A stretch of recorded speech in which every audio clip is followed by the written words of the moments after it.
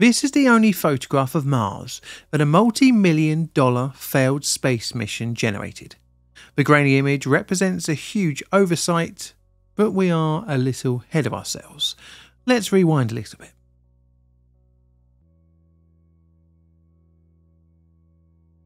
It is the 11th of December 1998, and it's an exciting day. A new space mission is set to be launched. It's expected to reach its destination in roughly 9.5 months' time.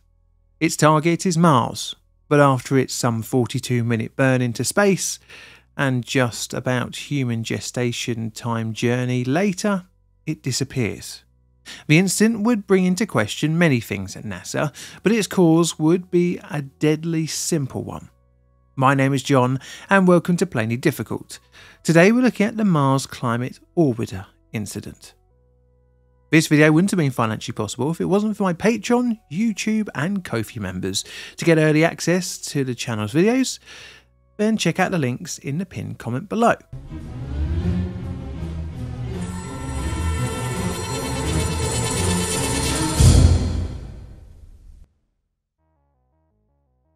My eldest daughter has just discovered learning about space.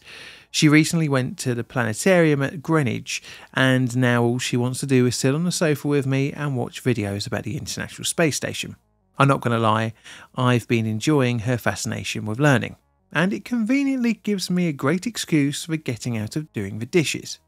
Anyways, now my YouTube recommendations are all space-related videos, and thus I went down the rabbit hole once again in search for a space-based disaster. And here we are. I'm also happy to press the No One Die button today as well, although I'm sure this incident injured a few people's careers. More about Mars. This is Mars, which is not here on a map thankfully. Mars has always been a target for scientific programs, dating all the way back to the 1960s. The planet offers up the closest destination for manned missions apart from our own moon. As such, many missions of probes, cameras, robots and the like have been flung at the red planet, all in an effort to understand its surface, climate and atmosphere. Now, I'm not the very informative vintage space YouTube channel, so I won't dive too deep into the history behind Mars exploration, apart from the background to our story. NASA in the early 1990s was having a few financial strains, with the battling costs of the ISS, the Space Shuttle program maintenance getting increasingly more expensive, and the loss of the Mars Observer. Because of this, the administration sought to look for some more cost-conscious forms of space exploration. This led to the 22-member Technology for Small Spacecraft panel, which sought out looking at sub-1,000 kilogram craft that wouldn't rely on Titan rockets or the shuttle for inserting into space. The first mission that came about from this 1992 panel was the Mars Global Surveyor. This was close to the weight target at 1,035 kilograms. Now it was a success. And next came the Mars Pathfinder, which again was a success. Finally, we get on to the next mission, which is for our focus for today's video. Mars Climate Orbiter. So the MCO was one of two missions labelled Mars Surveyor 98. The other was the Polar Lander. The two spacecraft would be launched just a few weeks apart, making use of the optimal launch period, which come around every 780 days, where journeys between the two planets are most efficient. The concept for the mission was to gain vital data on Martian weather, climate, water and carbon dioxide. Now, the Climate Orbiter actually had two jobs in this mission, the first being for the measuring of the climate of Mars, and the second acting as a communications relay for the Polar Lander.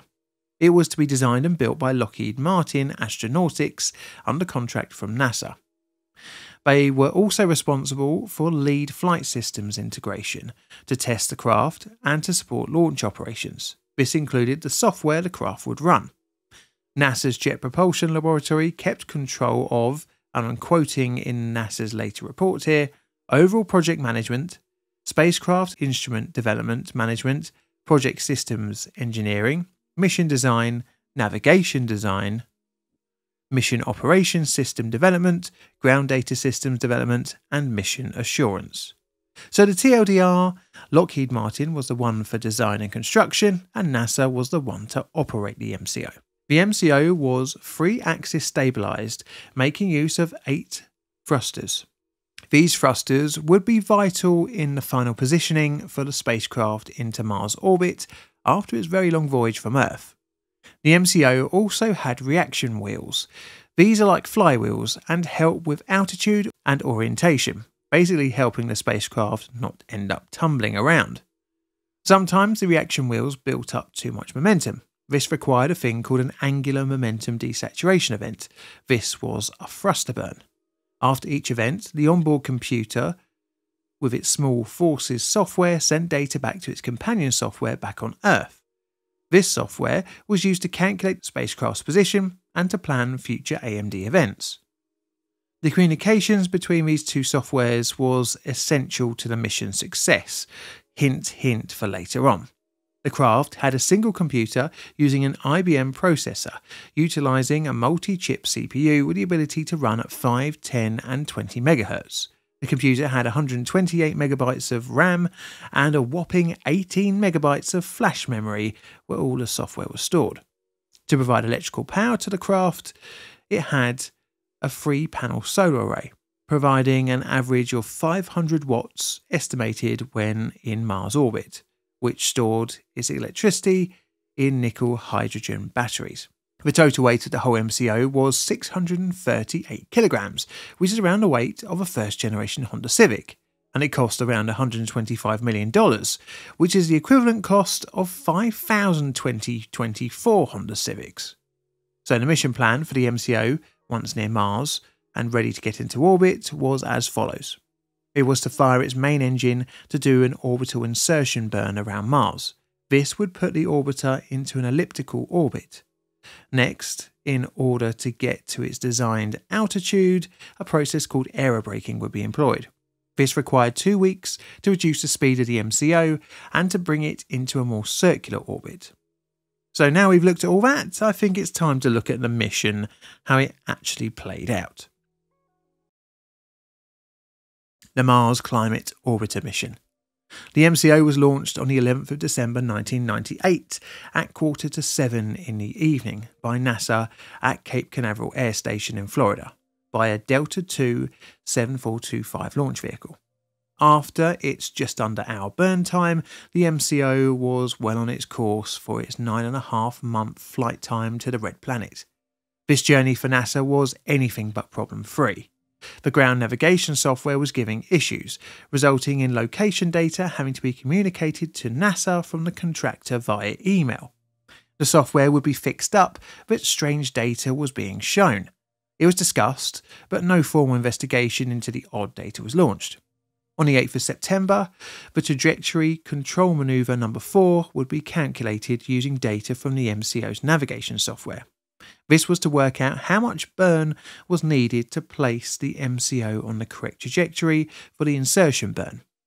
By September, the Mars Climate Orbiter was reaching very close to Mars itself. The manoeuvre would be executed on the 15th of September. This should have placed the MCO 226 kilometres above Mars's surface. However, it was found that as the insertion burn's time approached, the MCO was much closer to the planet than anticipated.